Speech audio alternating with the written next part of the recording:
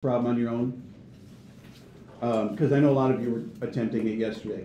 But for those who haven't finished it or whatever it be, I will give you a chance to finish solving it. I just want to make sure you have the equations correct. Okay, the first equation should be 1x. Oh, do you want me to wait a minute?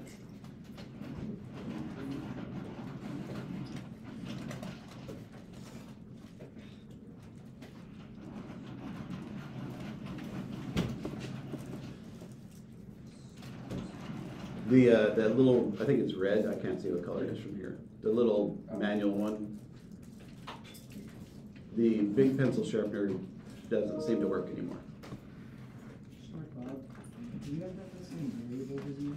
Nope, not at all. You guys can pick whichever letters you want. The equations will work out no matter what letters you picked. So if I did like V and if I B. did like extra buttons and then for a while, that would Yes, but that seems crazy to me because they're written with vans first and buses second. You just felt like changing it up? Yeah, all right. No, the letter you chose doesn't matter one bit.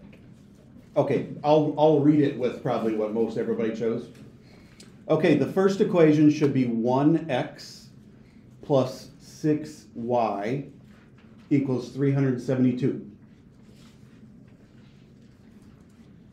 The second equation would be 4x plus 12y equals 780.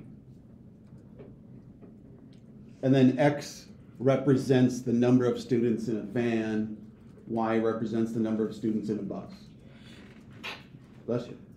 I'm pretty sure that's the same way we set up the first problem. So I wanted to try to match that, but whatever letter you chose is okay.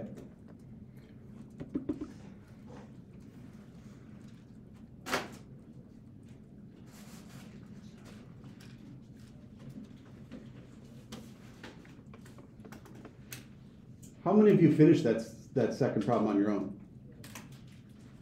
Oh, just a couple? Do you want me to give you guys a couple minutes to finish that one? To try it? Go for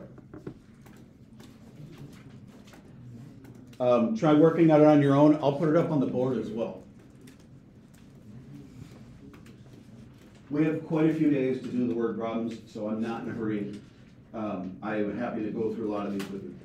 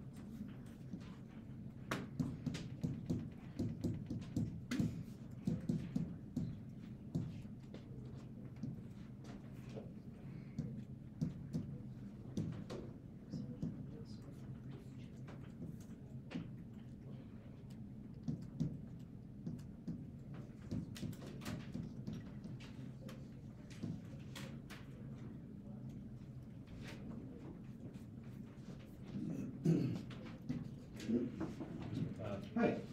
Is it a rack time day or a regular day? Next week is record time. So this week is regular, today's regular. As far as I know, but I'm not positive. Okay, because they haven't had announcements yet, so it's, Oh, you know, maybe I should read the. but they're inconsistent about their announcements too sometimes. Well, you're better than me because I didn't pay attention even if there was no. But it's supposed to be a regular day, right? As far as I know, but I know it'll say in the Yeah. Friday email. Okay.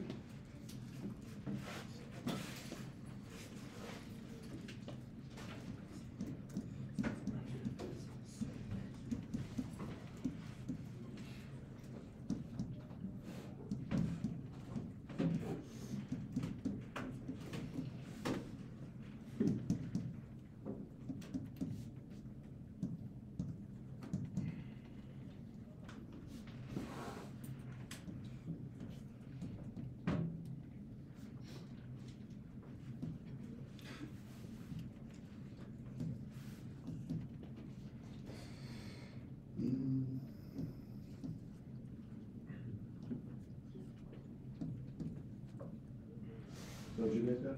Yeah. Perfect. I wasn't sure if I was doing like the multiplication and subtraction right in my head. But it worked out, so I assumed I probably did it right. Now, if you got, if you got 18 and 59, great job. What you're going to find, if you had both answers wrong, that generally means you made an error in the first step. If you only had one answer incorrect, that usually means your error was in the second step. So, like when I'm correcting your guys' tests, I kind of know where you make the error just by looking at your answers. I initially thought I might have done this wrong because X represents how many students are in a van. This seems to be a little bit large for a van to me, but I bet we just made up the problem with random numbers without thinking of what it stood for. Otherwise, that's a big van. Okay. Should we go on to the next one, or are some of you still trying to finish yours up? Do you want to copy what's up here if you didn't get it correct? You guys are full of opinions again. Okay, I will wait. I had some feedback. Nice job, Alan. Even if it wasn't verbal. So the next two problems are kind of like the same type of thing. I believe the way most of the word problem packet is set up is they are trying to be grouped together. Could you show us how to do the third one over there? Because it has the decimals. Are you talking about Brenda? No, pizza one. It's kind of skipping ahead. Oh, you're just working ahead is what you're saying. Oh, we're getting there. My guess is we won't even get there today, but we'll see. Like, we're generally gonna be doing 3 to 4 problems a day. That's on this one Friday, No, Monday. sometime next week. No, definitely not. So I'm still correcting my calc tests, which were taken a couple days before your elimination test. So my goal is to finish up the calc test today if I can. Then to correct all the retakes and corrections that were done on Thursday and Tuesday. Then to correct your elimination test. Because I don't want all of that stuff to kind of back up. I know a lot of you guys, you end up doing the corrections and the retakes because your parents probably saw the grades and things like that. So I'd rather get those grades in first. The elimination one won't take long to correct once I start it. My guess is I won't start that until next week, like Monday or something. So that's why I'm not in a huge hurry to. At some point, yeah. I don't know, are you ready to take it whenever? Okay, you probably have time today if you want. So after we're done with problems, are we starting new packet? No. We won't be starting the new pack until we come back. So, word problems are gonna go into next week a little bit. And then I have some stuff for us to do for the last couple of days.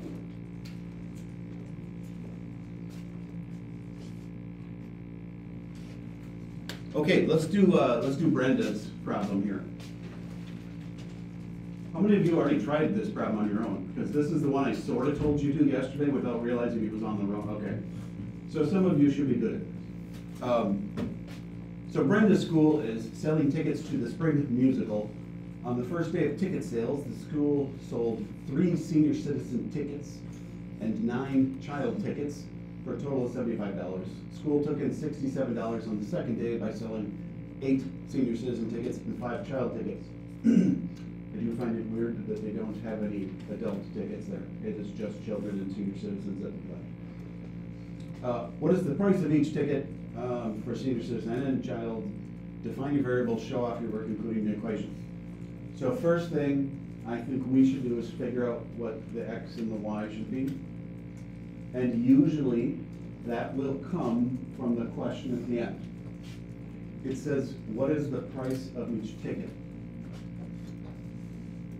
So the price of the senior citizen ticket, to me, is gonna be what we'll call X. And then the price of the children's ticket will be Y.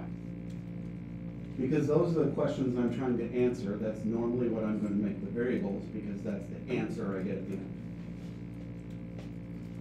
And then as you're looking through the problem, you try to find like the group of, the information that's like grouped together. And frequently that will be in sentences. So like the first day of ticket sales with one sentence, it says 3 senior citizen tickets and 9 children tickets for $75. So that's definitely one piece of information. So my first equation is gonna be from the first day. And I'm gonna say 3 senior citizen tickets times how much the ticket is, plus 9 children's tickets times how much the ticket is gonna be $75. Because we're told that they collected $75. And then on the second day, that was basically the next sentence. 8 senior citizen, 5 children.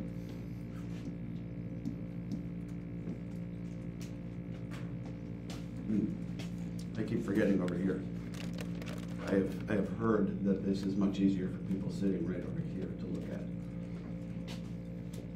at. The second day of sales, it says they took in $67 and 8 senior citizen tickets times how much that ticket is, plus 5 children's tickets times how much that is.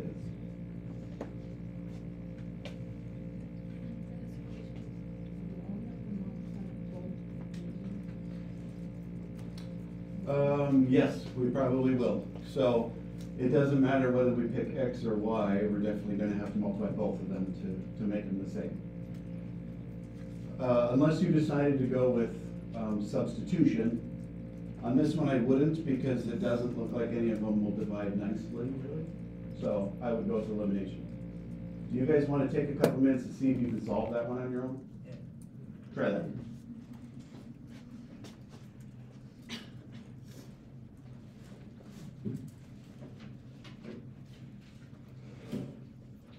I need to grab a packet since my PDF isn't correct.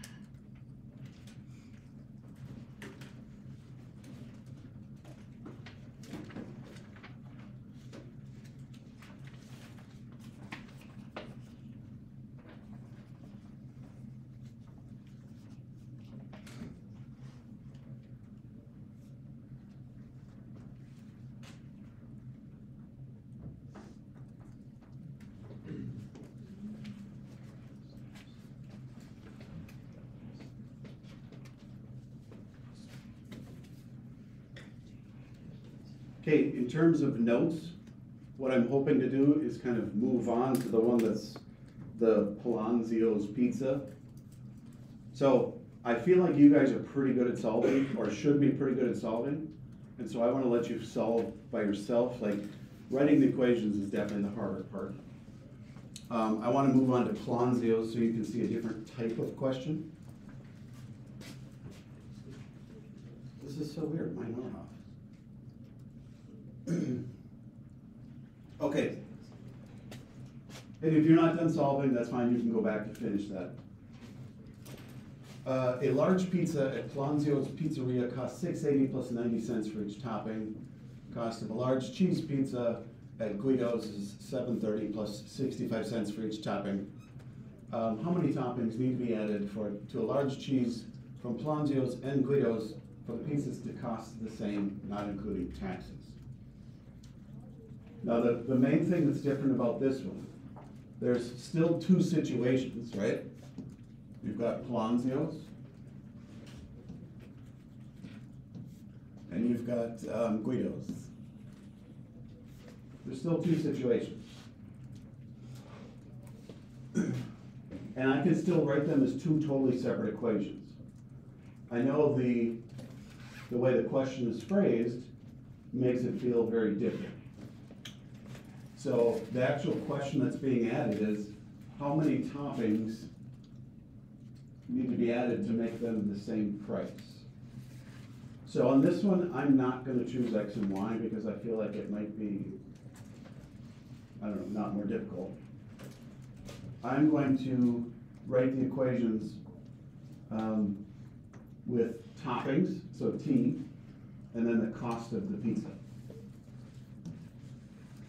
So the first one we'll do Polonzio's. Polonzio's is $6.80 for the base pizza, and then they just charge you for how many toppings you do.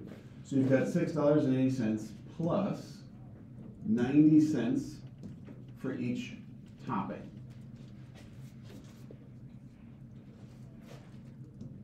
And then however many toppings you choose would be the total cost of the pizza.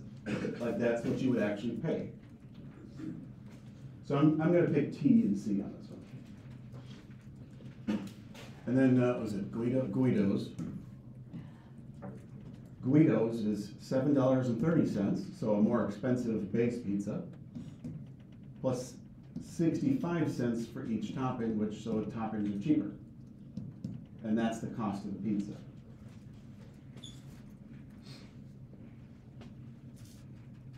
So the information that we're given, the equation looks different. Who should I go with? Jack? Yeah. I had mind blank there. Jack.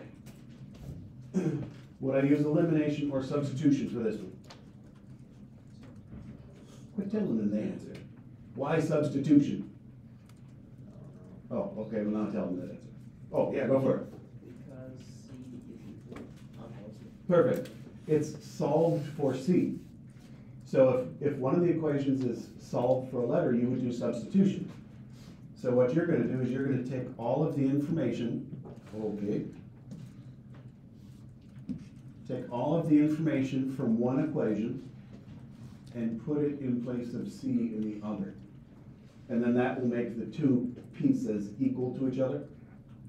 And when you're done, it'll tell you how many toppings would make them the same price. So the way the information was given to us made substitution a better choice. I want to start the setup for this next one with you as well. And I'm gonna give you guys kind of time to work, so that's why I'm not gonna.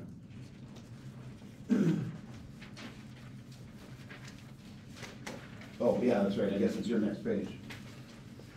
This is set up very different. We're given information again, but it's just set up different. So the length of a rectangle is equal to triple the width.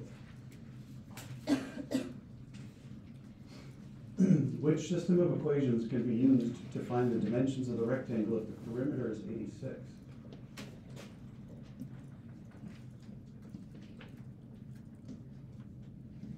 I don't know if it'll help to draw it or not, but I figured I'll draw it for you guys. We've got length and width. Doesn't matter which one you call length and width.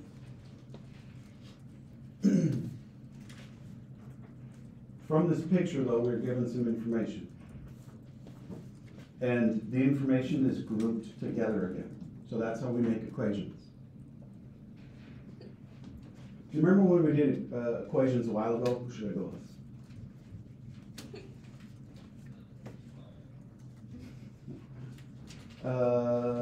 Let's go with Andy. When we did equations a while ago, do you remember what the is meant in a sentence? Perfect. Whenever you see the word is, it generally translates to an equal symbol. This one says length is triple the width. That is directly telling you one sentence. Length is triple the width. The second sentence is harder because it doesn't directly tell you information.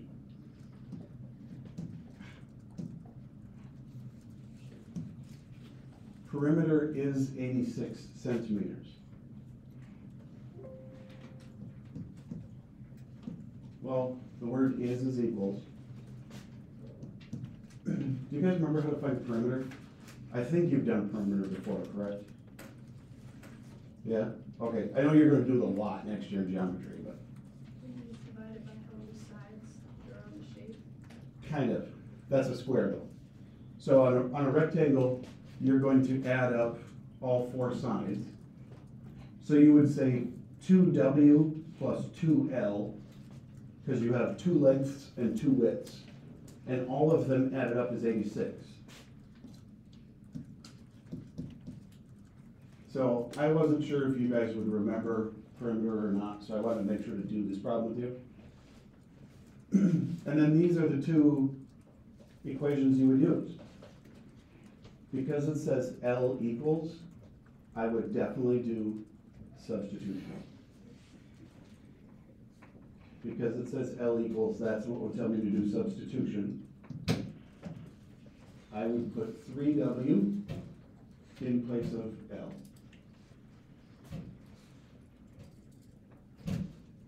Okay, I wanted to cover a kind of variety of questions with you that all looked a little different. Because that's what most people hate about the word problems is they're not the same. Every one of them is different. And you've got to try to figure out what the equations would say. I'm not expecting you to be done with all the pages by today, but I wanted to give you a chance to work on them. So, get as far as you can, basically. Let's just go with that. Rather than me telling you where to get as far as you can. Our goal is to be done with all the word problems before we take the test, which will be next week sometime, Monday or Tuesday. Okay, if you have stuff that you want me to put in the computer for you, I certainly can.